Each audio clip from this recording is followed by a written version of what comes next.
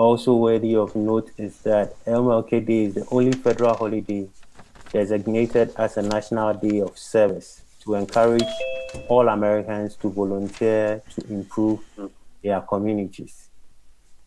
And on that, we'll watch a short film, about 23 minutes, which is a compilation of speeches by Dr. King.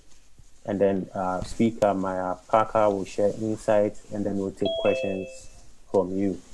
So please stand by as we watch the video.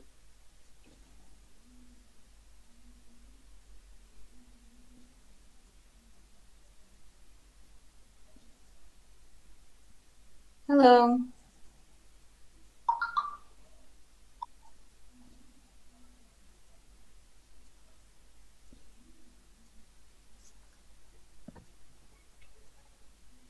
Five score years ago, a great American in whose symbolic shadow we stand today signed the Emancipation Proclamation.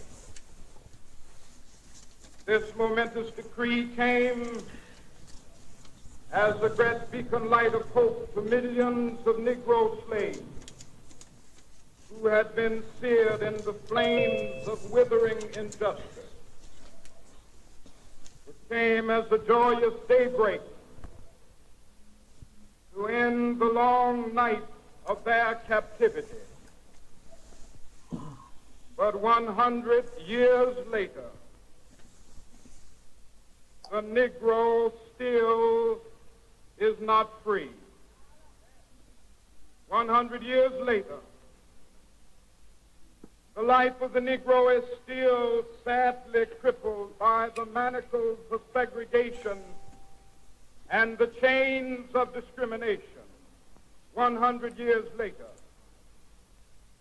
the Negro lives on a lonely island of poverty in the midst of a vast ocean of material prosperity.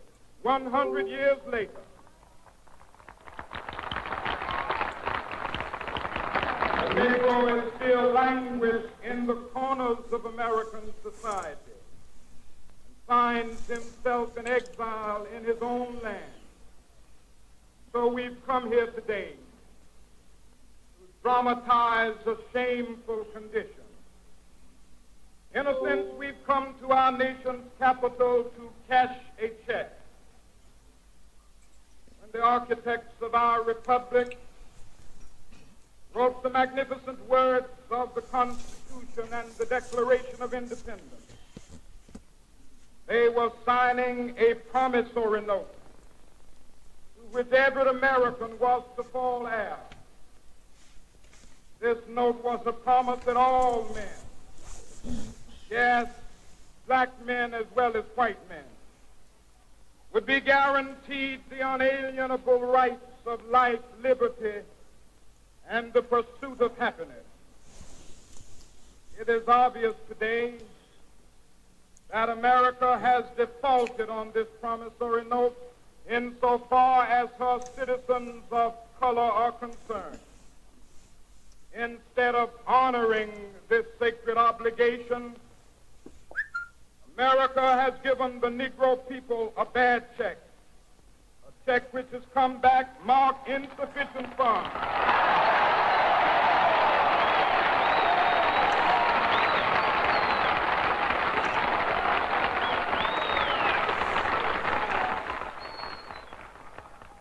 But we refuse to believe that the Bank of Justice is bankrupt. We refuse to believe that there are insufficient funds in the great vaults of opportunity of this nation. So we've come to cash this check, a check that will give us upon demand the riches of freedom and the security of justice.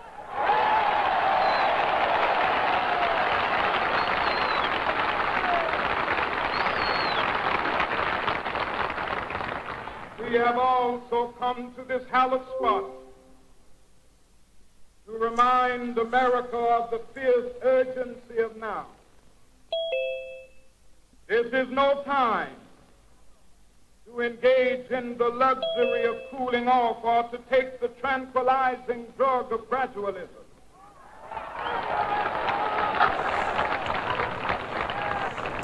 Those who hoped that the Negro needed to blow off steam and will now be content will have a rude awakening if the nation returns to business as usual.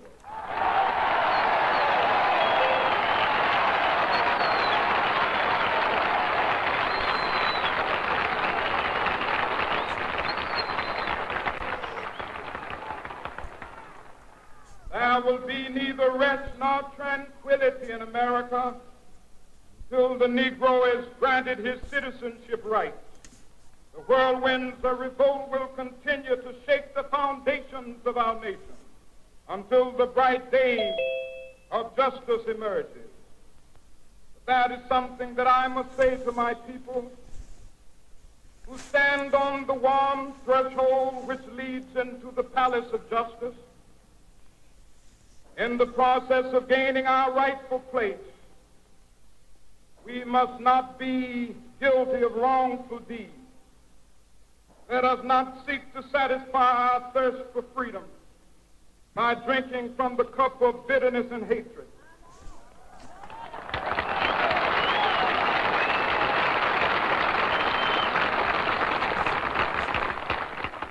We must forever conduct our struggle on the high plane of dignity and discipline. We must not allow our creative protests to degenerate into physical violence. Again and again, we must rise to the majestic heights, meeting physical force with soul force. The marvelous new militancy which has engulfed the Negro community must not lead us to a distrust of all white people. For many of our white brothers, as evidenced by their presence here today, have come to realize that their destiny is tied up with our destiny.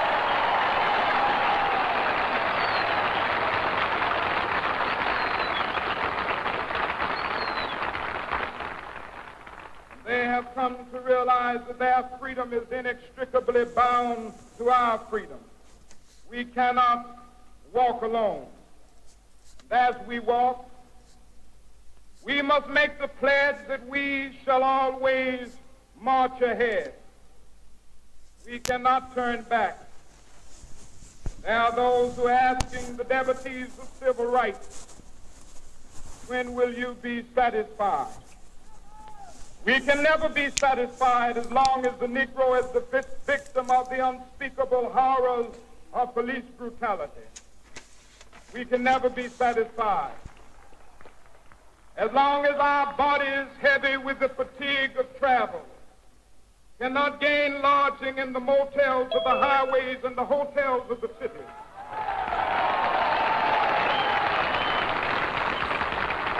We cannot be satisfied as long as the Negro's basic mobility is from a smaller ghetto to a larger one.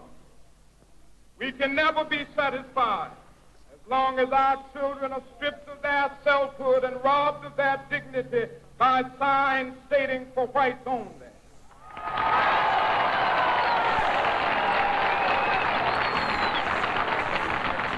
We cannot be satisfied as long as the Negro in Mississippi cannot vote and the Negro in New York believes he has nothing for which to vote.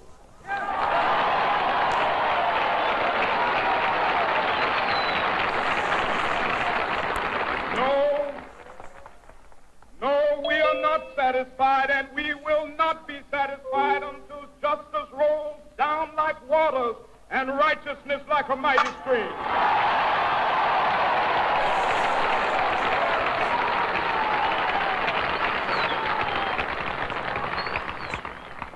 So even though we face the difficulties of today and tomorrow, I still have a dream.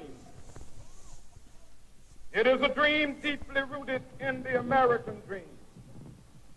I have a dream that one day this nation will rise up, live out the true meaning of its creed. you hold these truths to be self-evident, that all men are created equal.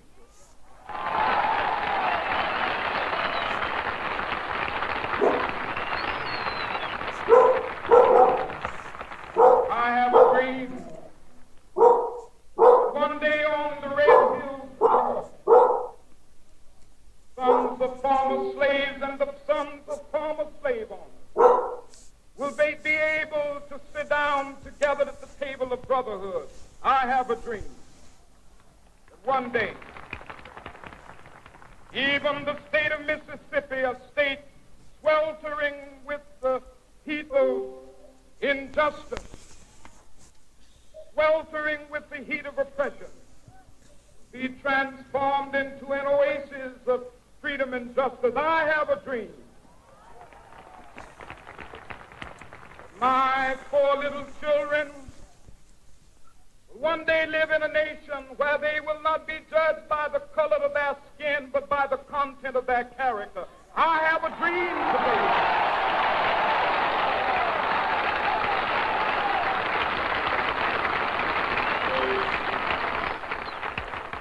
I have a dream that one day, down in Alabama, with its vicious racists, with its governor having his lips dripping with the words of interposition and nullification, one day right there in Alabama, little black boys and black girls will be able to join hands with little white boys and white girls as sisters and brothers. I have a dream today.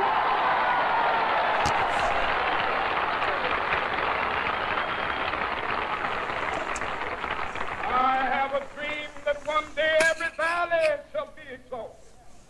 Every hill and mountain shall be made low. The rough places will be made plain, and the crooked places will be made straight. And the glory of the Lord shall be revealed, and all flesh shall see it together. This is our hope. This is the faith that I go back to the South with. With this faith, we will be able to hew out of the mountain of despair a stone of hope. With this faith, we will be able to transform the jangling discords of our nation into a beautiful symphony of brotherhood.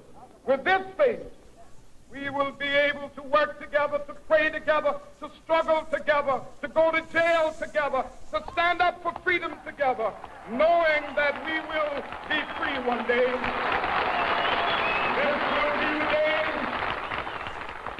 This will be the day when all of God's children be able to sing with new meaning, my country, tears of thee.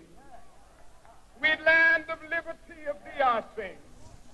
Land where my fathers died, land of the pilgrim's pride. From every mountainside, let freedom ring. And if America is to be a great nation, this must become true. So let freedom ring. From the prodigious hilltops of New Hampshire, let freedom ring. From the mighty mountains of New York, let freedom ring. From the heightening Alleghanies of Pennsylvania, let freedom ring. From the snow-capped Rockies of Colorado, let freedom ring. From the curvaceous slopes of California. But not only that, let freedom ring from Stone Mountain of Georgia. Let freedom ring from Lookout Mountain of Tennessee. Let freedom ring from every hill and molehill of Mississippi, from every mountainside. Let freedom ring, and when we gather,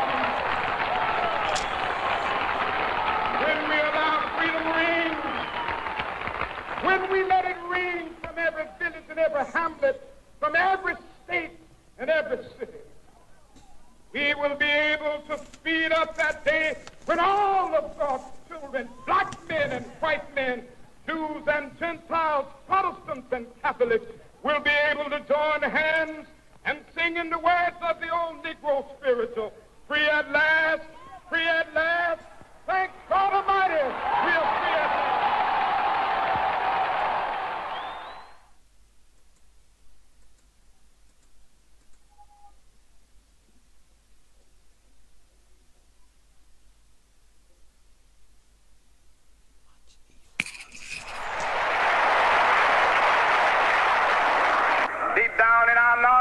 one creed is the conviction that there are some things so dear, some things so precious, some things so eternally true that they're worth dying for. And if a man happens to be 36 years old, as I happen to be, and some great truth stands before the door of his life, some great opportunity to stand up for that which is right, he's afraid his home will get bombed, or he's afraid that he will lose his job, or he's afraid that he will get shot or beat down by state troopers. He may go on and live until he's 80, but he's just as dead as 36 as he would be at 80, and the cessation of breathing in his life is merely the belated announcement of an earlier death of the spirit. He died.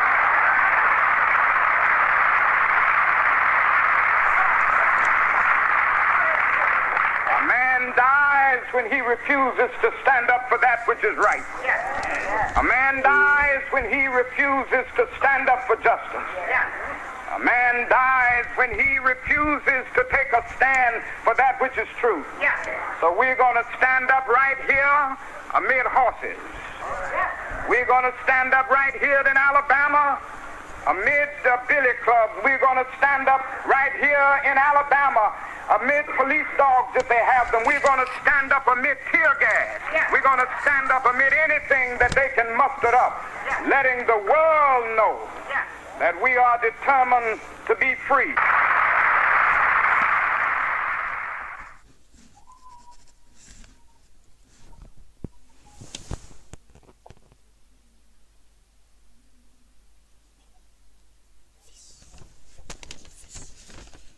But it really doesn't matter with me now, because I've been to the mountaintop. I don't mind.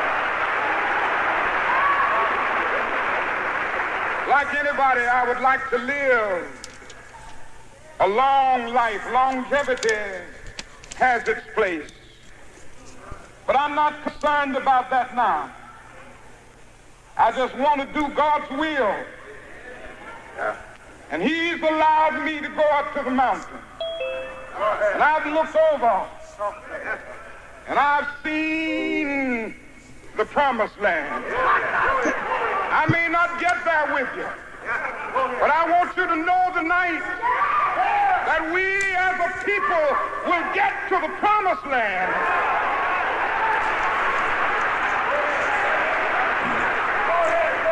So I'm happy tonight. I'm not worried about anything. I'm not fearing any man. Mine eyes have seen the glory of the coming of the Lord.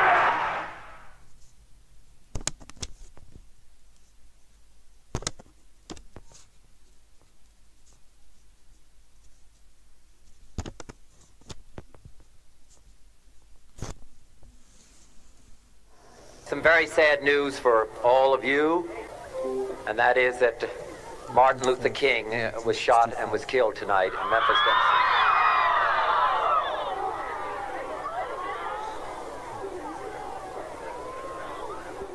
Martin Luther King dedicated his life to love and to justice between fellow human beings.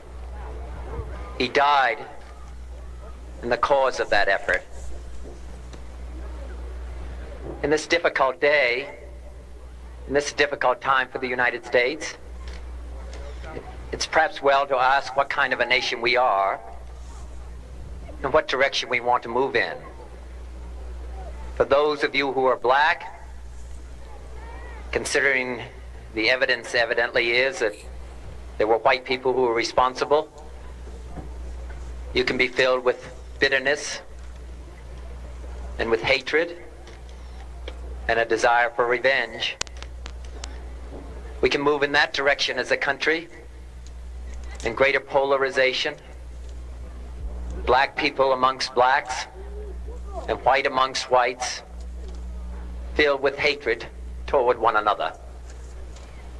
Or we can make an effort, as Martin Luther King did, to understand and to comprehend and replace that violence, that stain of bloodshed that is spread across our land, with an effort to understand compassion and love. For those of you who are black and are tempted to be filled with hatred and mistrust of the injustice of such an act against all white people, I would only say that I can also feel in my own heart the same kind of feeling. I had a member of my family killed, but he was killed by a white man. But we have to make an effort in the United States. We have to make an effort to understand, to get beyond or go beyond these rather difficult times. My favorite poem, my favorite poet was Aeschylus. And he once wrote,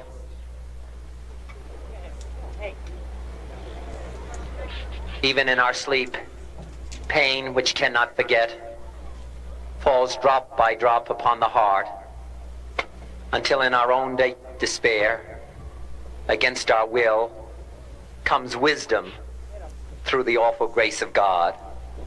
What we need in the United States is not division. What we need in the United States is not hatred. What we need in the United States is not violence and lawlessness, but is love and wisdom and compassion toward one another, feeling of justice toward those who still suffer within our country, whether they be white or whether they be black.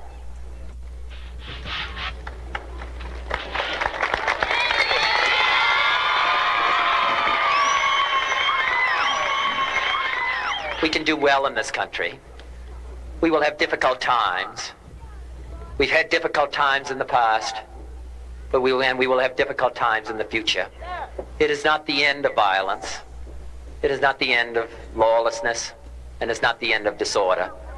But the vast majority of white people and the vast majority of black people in this country want to live together, want to improve the quality of our life, and want justice for all human beings that abide in our land.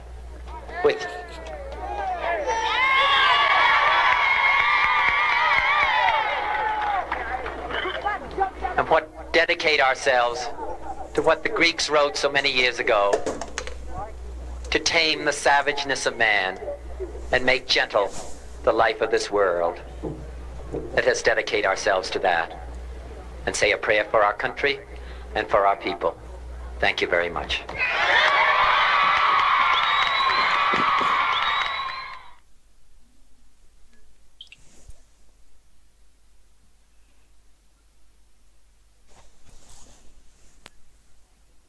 Okay, thank you for staying with us. I hope you found that very insightful. Quick one before I hand over to our presenter or our lead facilitator, Ms. Maya Parker. I'll ask that if you are not speaking, kindly put your microphones off. And if you have any questions to ask during the course of a submission, you kindly raise your hand, and then we'll invite you to ask your questions. And in view of that, I'll quickly hand over the event to Ms. Maya Parker. Thank you so much. Thank you, Andrew. And thank you all for joining us today to celebrate the life of Dr. Martin Luther King, to remember his legacy and all that he contributed toward justice for all Americans. So we've seen so far 2 speeches by Dr. King and a speech by President John F. Kennedy. I'd like to give just a little bit of background about Dr. Martin Luther King, just to provide a bit of context. His name is quite familiar. His speeches may be very familiar to a lot of us, but I'd like to share a little bit about his life. And then we'll quickly open the conversation up for discussion, and I'll encourage everybody to participate. All right, so let's delve in and just learn a little bit about Dr. Martin Luther King. So Dr. King was a Baptist minister. He was an activist. He was born in 1929, and he died in 1968. The civil rights movement that he was really the major spokesperson of, definitely not the only spokesperson, but a major spokesperson. That civil rights movement had a long span, but the period in which he was involved mainly was from 1955 to 1968. And, you know, we ask ourselves, why the civil rights movement? What was significant about it? What were those who were involved really pushing for? So at the time, in the 50s and 60s in the United States, there was legal segregation. So it was by law, people of African descent, Black people, African Americans, they were not legally permitted to utilize the same public facilities as whites. So for example, if there is a public washroom, a public urinal, you would have whites only in one section and Blacks only in another section. And if a person who was Black went to the white only section, they could be arrested, okay? So, and there were other things that people were not permitted to do, such as they didn't have, so Blacks didn't have equal access to employment, like jobs. Education was also segregated, so they had separate schools. So you had whites only could attend certain schools and Blacks only could attend certain schools. So there was no mixing. So if you think of the context of Ghana, how interesting and maybe strange it might be to have an entire nation together, but one ethnic group can only go to a particular school and another ethnic group can only go to a particular school. So that was by law in the United States. They couldn't ride the same, although they rode on the same buses, whites had the front of the bus that was available to them, and Blacks had to sit at the back of the bus. So if a Black person sat at the front of the bus, they could be arrested. So all these things were part of the laws in the United States. And when we look at Dr. Martin Luther King, some may think, oh, he is the one who kind of championed the civil rights movement, but there were lots of organizations that had that were organizing in the communities. So you had the NAACP, you had there's a organization called the Southern Christian Leadership Conference, which Dr. Martin Luther King was the president of. You had a number of youth organizations, like students who were mobilizing, people in communities who were mobilizing. So you had all these different organizations involved. And if you recall Dr. King's "I Have a Dream" speech, I mean, if you see the thousands and thousands of people who were there at Lincoln Memorial, they actually had coordinated. You had different organizations that had coordinated to bus in the participants. So people rode buses from different states all across America to attend that pivotal forum, if you will. So the other thing that's important to note is that Dr. King, in as much as he was a leader and a strong spokesperson, people within and organizers within the civil rights movement actually selected him. Like they recognized that they needed a spokesperson.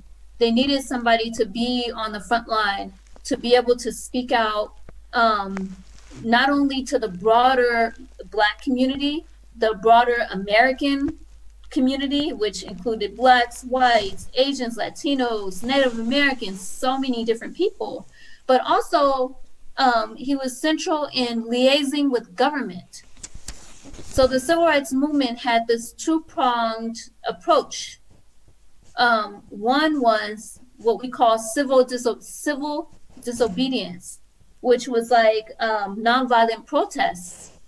So no matter what would happen, if you had, police coming to beat the protesters, They were trained. They were actually trained, and some people actually went to a school to learn how to practice and be successful in civil disobedience, not to retaliate physically. And that was also important because a lot of times these incidences were televised. So if you can imagine, it's on television that maybe some people are protesting and they're getting beaten and the people are not fighting back. Any viewer could say, wait a minute, but they're not retaliating. So why are they being beaten, right? So these are some of the things. So the civil disobedience was one part, nonviolent protests. And then the other part was Dr. King and so many key civil rights leaders working with the government.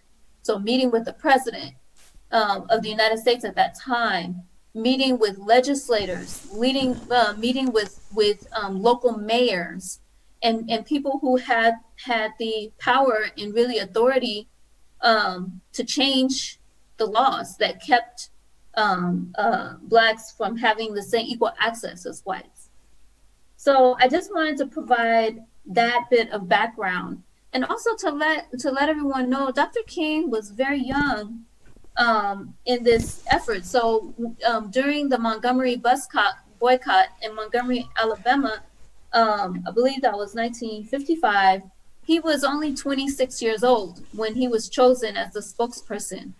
So I think that's very significant because if we think of like the definition of a young person, he was in essence a young person. And unfortunately, he passed away in his 30s. So still, one would say, still yet very young, but lived an amazing, amazing legacy. So that's a little bit of background on Dr. Martin Luther King Jr. I am very curious to hear from you all who are participating with us today. So we're gonna do something. We're gonna have a discussion. We'll look at two areas. One is civic engagement. Some people call you have civic engagement, which in their time it was viewed as maybe activism, but we have civic engagement. What that looks like. So I have some questions for us to kind of turn around on that, and then also about volunteerism. People's perspectives, your views on volunteerism, and just to hear a little bit from you. But first, I want us to delve into a little bit of a poll. So I'll let my colleague get ready for that. So we have 3 questions that we came up with, and we'd like you to use your computer on Zoom to tick your response. So we're just going to give a few seconds for that poll to come up, and that'll kick us off into our question and answer. Awesome. So first question. So you'll tick the one that you think is correct. Whose teachings inspired Dr. King to engage in peaceful protests? Whose teachings? Was it Abraham Lincoln? Was it George Washington or Mahatma Gandhi? So I think you can just go ahead and tick the response. I won't tick mine because I don't want to bias the the responses. Okay, so we're going to head over to question number 2. What organization did Dr. King help establish? And he was also the president of that organization. Was it SNCC, which is SSNC? Was it SCLC? Or was it MBA? Which one do you think?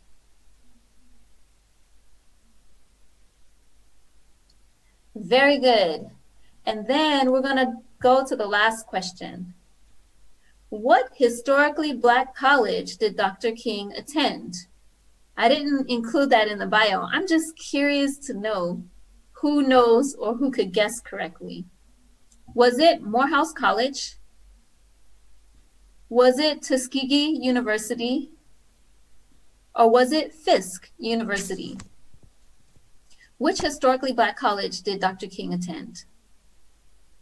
Awesome. So what we'll do now is we'll delve into a bit of the Q&A, and then we'll come back to see how well we did with the poll. Okay? So before we delve in, I'm gonna pop over back to Andrew. Andrew, can you give us a little bit of guidance on how, like, the best way we can go about the Q&A? I can ask a question, and then people can unmute and respond, or they could type in the chat box. What's your thought? Thank you, Maya. I think for, as you rightly said, people, if you have a question, you can unmute yourself and then ask your question. You can also raise your hand, and then we'll ask you to ask your question. Or you can also equally type in the chat box, and we'll read them out to Maya to address them. So whichever you are comfortable with, you can adapt any of them.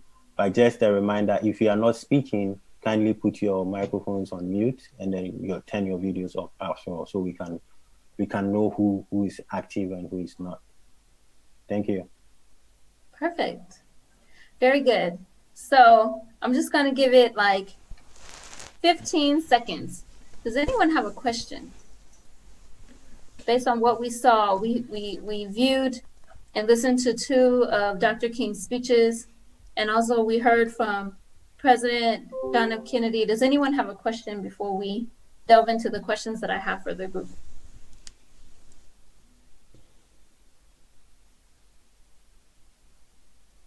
So I'm not actually counting the 15 seconds, but I'll say I'll feel the 15 seconds. So that's fine. I'm going to go ahead and delve in, and I'm going to ask us a few questions for us to kind of think about. I want to start with civic engagement. You know, if you read up on Dr. King, he's often described as a Baptist minister and an activist, right? But ultimately, we have the whole topic of civic engagement, getting involved. We saw all those people at the Lincoln Memorial during Dr. King's speech, right? So a lot of them were part of local organizations. A lot of them were involved locally. So my question for the group is, what are forms of civic engagement? When you think of civic engagement, what are forms of civic engagement? What comes to mind?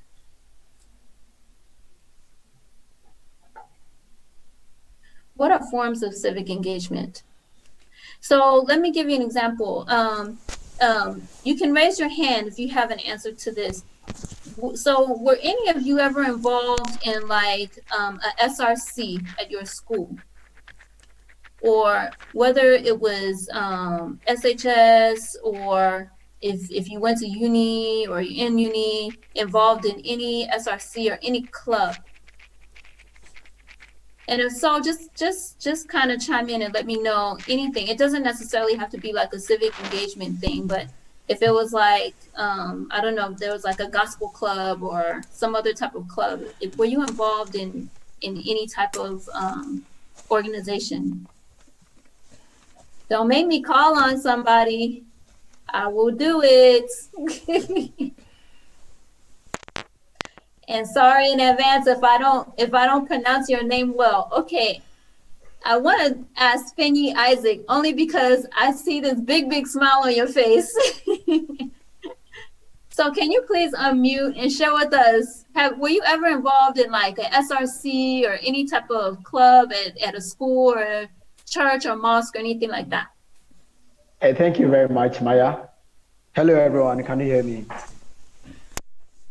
Yes, you can nod your head if you can hear. We can hear you. Go ahead. Yeah. Oh, okay. So I've really enjoyed myself. I remember way back on campus, I was part of this Christian organization.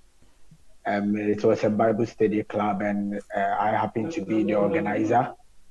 Mm-hmm. It was quite a wonderful experience, you contributing your quota to make everything successful. It was pretty much a wonderful experience, and I remember there were times where things were very difficult. Things didn't really go the way we wanted as a team or as a group, but we needed to settle down and make sure everything was on point, just to make everything happen. Awesome. That's excellent. That is excellent. Thank you so much, Isaac. Thank you. You can put your you can mute. Thank you. You knew where I was going. No, that's really helpful. And I think you bring up a great point, because oftentimes when we think about like some type of group or club or civic engagement, not everyone will see eye to eye. In fact, a person can be from the same household and have different opinions, right? So just imagine people coming together from different perspectives, different homes, different contexts into one organization, and now you're working toward a joint goal. There could be some disagreements, right? You can just nod your head if you agree, or shake your head no if you disagree, right? There could be some disagreements or difficulty that you have to work through. The key is always, I think, keeping your eye on the prize, keeping your eye on the fact that we're all here for a joint reason. I know in the beginning of this Zoom that Andrew laid out some ground rules, right? And I think oftentimes for organizations, it's helpful to have ground rules. For example, if you have a group that's together and everyone is speaking, like everyone wants to chip in, one of the ground rules may be, okay, whoever's speaking, let the person finish their points before you come in, right? And make your point. And everybody agrees, okay, these are the ground rules. So I think sometimes these are the types of things that help organizations, clubs, and so forth be successful in their endeavors. Great. So thank you again, Isaac, for that. I'm going to pause for a second. Andrew, I think we have a few questions that have come in on the chat. Could you select one that we can address? And I think it was basically answers to what you asked, what civic engagement was. Okay. I think Osman Ibrahim says civic engagement means championing a cause for public good. And Benis Dogbe says voting is an example of civic engagement. Patricia Amabunsu says public advocacy is a form of civic engagement. And Nadia Gabriel Michel says civic engagement means participation in issues concerning the public. And I think the last one is from Mr. Michael Asari, who says, yeah, so inclusive participation in public issues, from community engagement, volunteering, advocacy, and maybe revolution. That That's the hardcore one, right? That is a bit questionable, but those are some of the comments that have come so far. Wow, thank you all. Thank you for your submissions. This is great. Yes, so I agree with what a lot of people mentioned about civic engagement. And, you know, one thing that strikes me so much with Dr. King's messaging throughout, I don't know if you all are aware, but during his time, there were kind of like two schools of thought, okay? You had one where it was kind of like the use of civil disobedience. That was what Dr. King was promoting, and nonviolence. And then you had another school of thought, which was like, Chale, no, if we want it, we have to take it. And so, and both were implemented, but in essence, and I'm sure this could lead to a interesting dialogue and maybe even a debate one day. Maybe we have a debate session on it in the future. I don't know. But one interesting thing is when you think of the results of both, Dr. King and those who promoted nonviolence and civil disobedience, I personally think they were able to make kind of like many more strides in a short period of time in terms of breaking down the legal barriers when it came to segregation And when you think about, and we did, there was another school of thought, just like bear arms in public, and we have to like whatever, like use violence if we need to. And unfortunately, so many lives were lost during that time, and so many people were jailed at that time. So when you think about kind of like both schools of thought, they both have their implications, and it's something to definitely always think about. Like, okay, looking forward, how can we what is our ultimate goal, right? And how can we achieve that goal effectively? And also, how do we preserve, as Dr. King said in many of his speeches, protect the lives of people, and also to protect property, because you don't want, like, you look out and now the community is all torn to pieces. No, you still have to live in that community tomorrow. So it's very, very interesting. Okay, we're gonna shift a little bit, because I want us to touch on volunteerism. But before we do that, I don't know, Archibald, if we have our poll results from those 3 questions. Interesting. Okay, whose teachings inspired Dr. King to engage in peaceful protests? Interestingly, I had a feeling some people would have thought it was Abraham Lincoln, but actually it was Mahatma Gandhi. And it's almost split. You see, we almost have like half and half, but Mahatma Gandhi, that was the correct answer on that one. And then what organization did Dr. King help establish?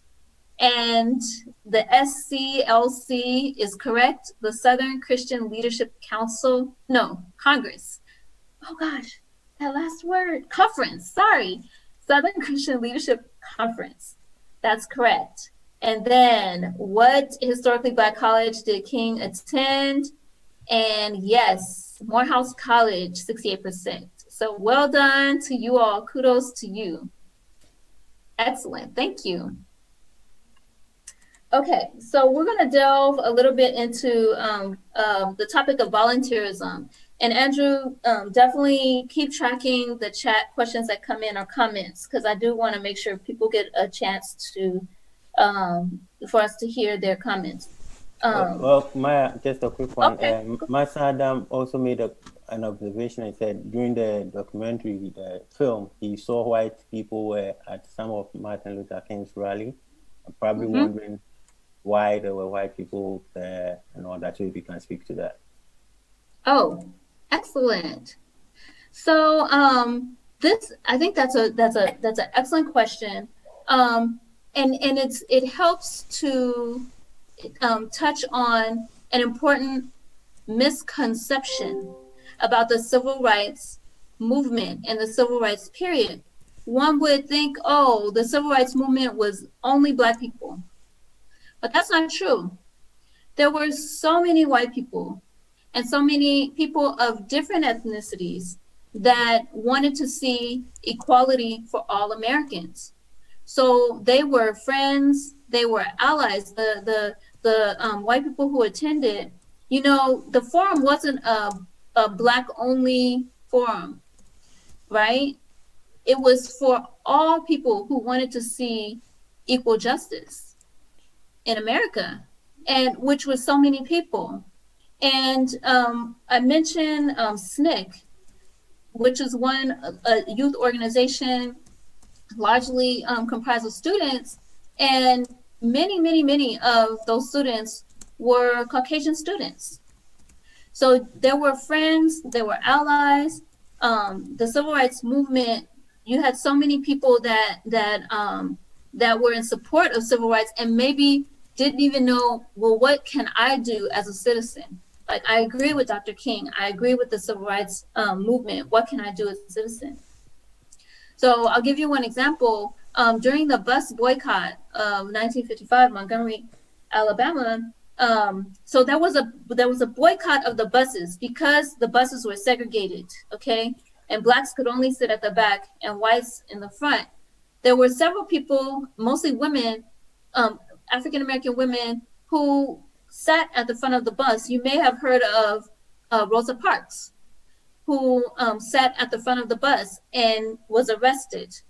So many of these women were also part of the NAACP or other organizations that were promoting civil rights and equality and justice. And so them sitting at the front of the bus and getting arrested was also very symbolic to kick off a huge bus boycott. So they boycotted the buses. So you had so many African Americans boycotting the buses. And so what they ended up doing was they had people using their private cars to drive one another to work, right? So it's not that they were all walking now that they couldn't take the bus. It's like almost if there was a massive protest on Chochos, would everyone walk? No, you had people who had their private cars, and some even bought cars so that they could ride. And there was one gentleman who was a Caucasian male, white male, and he was the driver of one of those cars that would do the routes to pick people up. So you had so many supporters, you know, that's important to know that. Sorry, I kind of belabored that point a little bit, but I think it was a great question, great point. Okay, yeah, and before you go on, I think Kizito, could you have his hand up? I don't know if he can access question now. Kizito. Sure.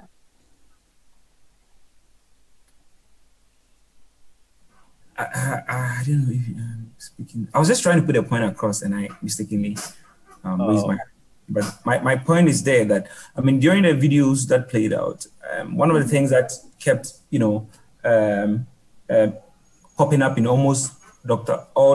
King's public speeches was the use of nonviolent protest. And I was just trying to re-echo the point that this is something that the current generation must learn to abide by. I mean, yes, we can do advocacy in several forms, and we should as well as always try as much as possible to make it nonviolent. Violence doesn't really get us the response that we need because it causes a lot of public distraction. Thank you. Thank you very much. Thank you. Excellent point. Thank you.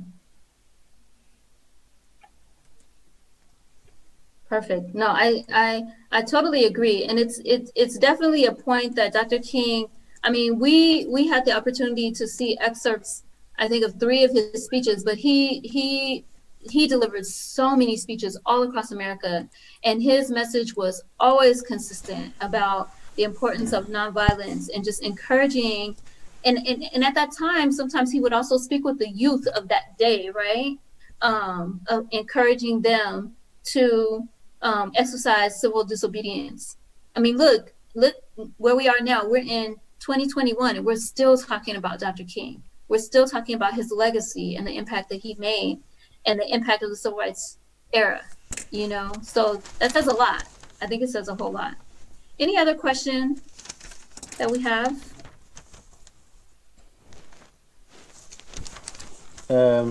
Betty Bando has made an interesting comment. It said, years ago, in many parts of the country, people volunteered to build schools, toilet facilities, and generally help to improve the social amenities in their communities. This is not so common in recent times, unfortunately. Any idea why our zeal for volunteerism has gone down in recent times, Maya? That's interesting.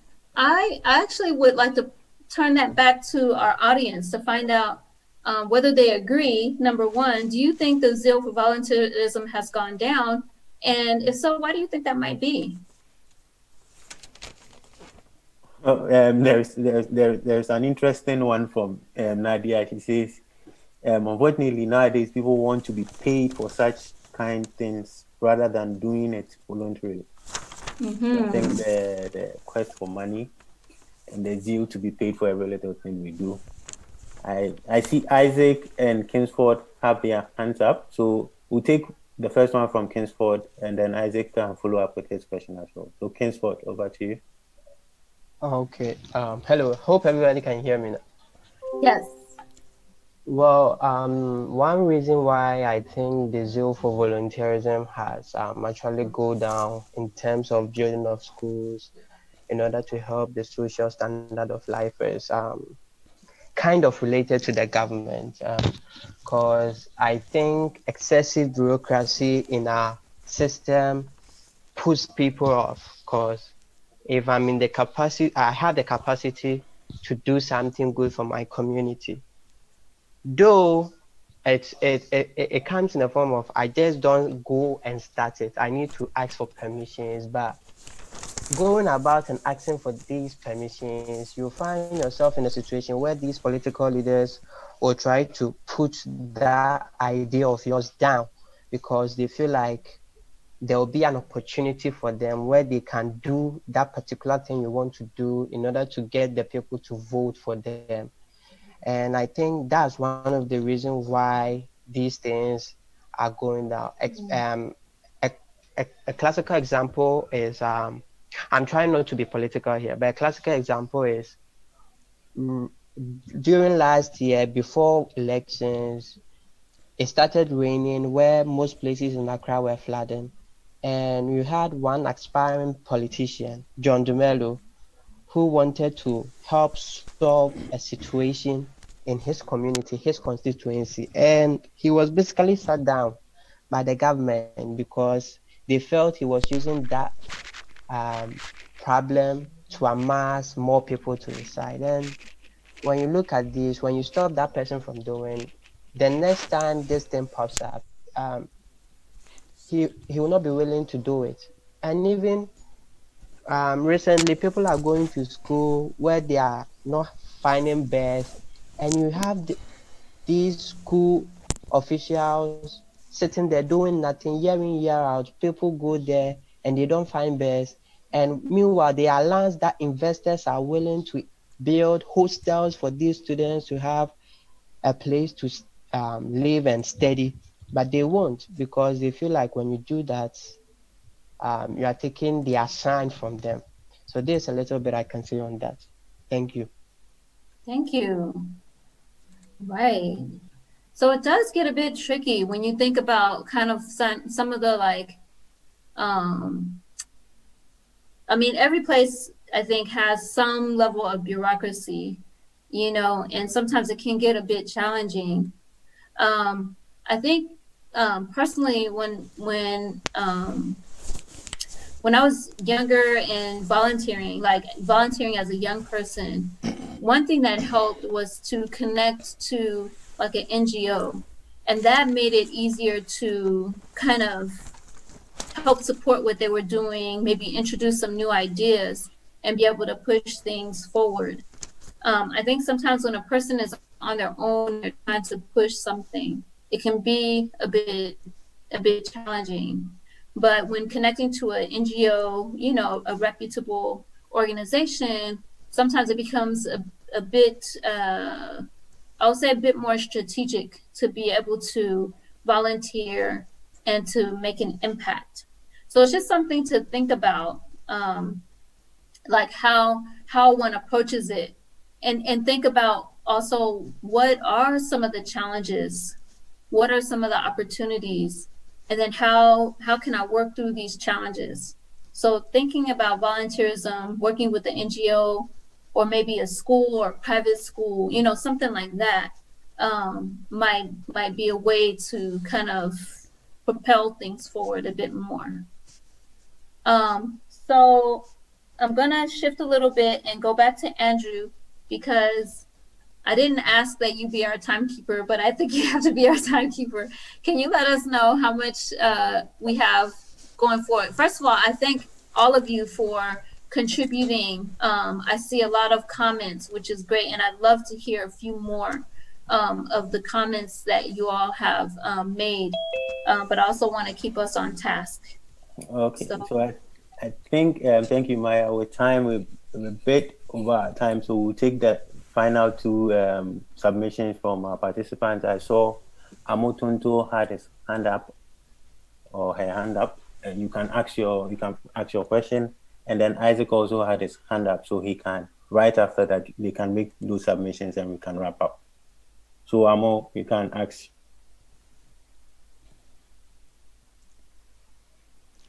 All right. Thank you very much for the opportunity. I'm Tontu.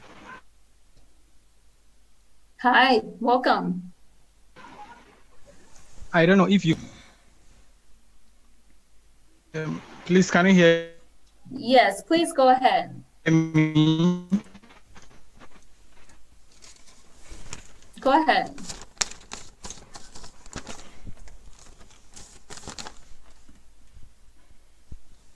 Can you hear me?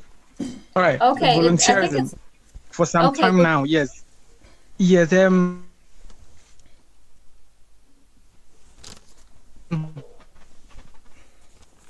I think a bit. His submission was a bit.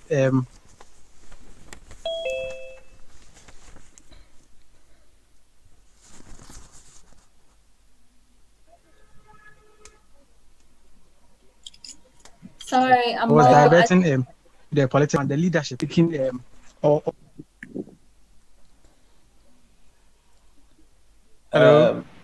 Yes, we are having challenges hearing you. Can you rather type your submissions in the chat box?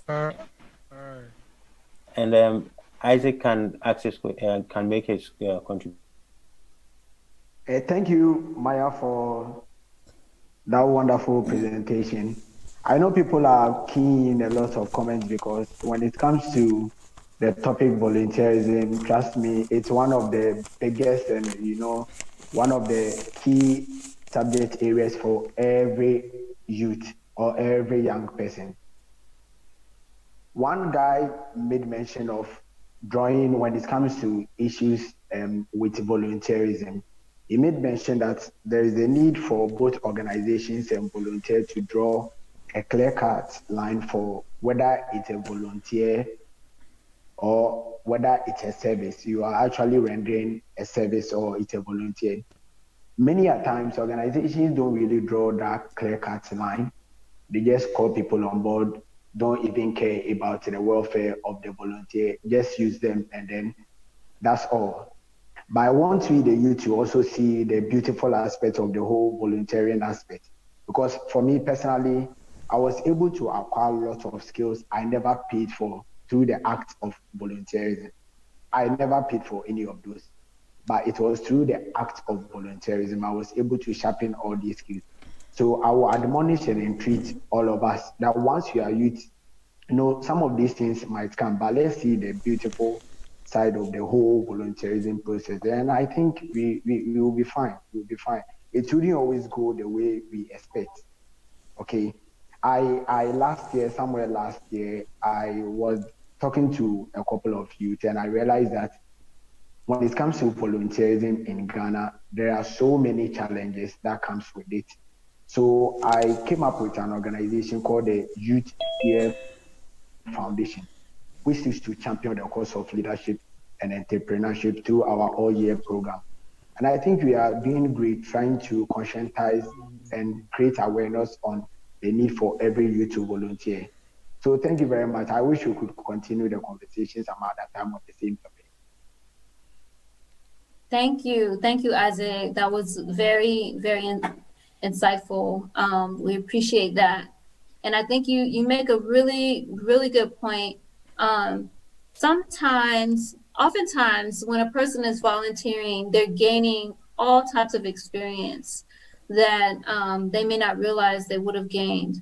And also, I don't know, for those who are interested in furthering their education, it really looks good. I mean, not to say this should be the motivation for volunteering, but just, something to keep in mind, but it really does look good on your portfolio to show that you've volunteered your time, you've given back to, a worthy cause or some type of social betterment. So it's something to keep in mind. Of course, I feel like when you're volunteering, it should be from your heart, not like, oh, what should I get? But it's just something to keep in mind. Volunteering, especially when you're applying for schools, they don't want to only see, admissions committees don't only want to see, oh, you've learned hard and you've gotten perfect grades all throughout. They want to also see, okay, you help to make latrines available at a primary school or something, right? Good. So was Amo able to type his question? Hello, am I permitted to ask one question? Sir, moderator, go ahead. We'll take one last question. Okay. Yeah. Thank you. I want to first of all thank Maya, sorry. Maya, okay. For such a great presentation. And I would like to ask, with respect to the videos that we watched, I realized that Dr. Martin really did a great job by fighting segregation and trying to bring freedom in America. In trying to do that, he finally died in the process. So I want to ask today, what do you think, or what can you say about segregation and total freedom in America today? What is your opinion about that? Thank you. My name is Thank Zacchaeus. you. Yeah. Thank you so much. Well, I will say that if we look at the period from Dr. King's time to today, America has made great strides. But like any nation, and I think at the time in President Kennedy's speech, he even mentioned that, you know, America is a work in progress. And I would say that that is the case even today, that, you know, we're always learning. Sometimes, you know, people make mistakes. Sometimes people make mistakes, but the key is that we know that we're always striving toward excellence. We're striving toward doing things better, toward learning, and also toward not making the same mistakes that were made in the past. So that's one of the things that we always want to keep in mind, that we continue to make positive strides in the right direction. And I think that's it for now. Andrew, I'm going to hand over to you. Okay. Thank you, Maya, for the wonderful presentation. And thank you all for also staying with us to the end of our program. Before ending the program, I would like to introduce you to an online resource that you may find helpful. That's the eLibrary USA. eLibrary USA is a state-of-the-art digital library with 9 premier electronic databases that include digital newspapers, magazines, journals, videos, and dissertations. It's now accessible upon request. This resource is usually available for use only in our American spaces, but with the global pandemic closing our spaces, we are opening up access to this amazing resource to the public. If you are interested, kindly use the link in the chat box to sign up to request access. Please note this is not the link to eLibrary USA itself, but rather a request form with which you are granted access. Please use the link to request your access, and you have access to a lot of amazing resources that will help you in your career, professional development, in your school work. And if you are even a writer, you get a lot of resources to help you in your work as well. And on that note, thank you for staying with us. Please be minded by the fact that COVID is still around. So let's adhere to all safety protocols, i.e. washing of hands under running water for at least 20 seconds, practicing social distancing, and also, very importantly, wearing a mask in public. Thank you so much for being with us. Till next time, it's bye from us. And stay tuned, keep following us on our social media channels for more amazing virtual programs as well. We'll see you all next time on the next program. Thank you so much. Bye. Thank you. Bye. Bye.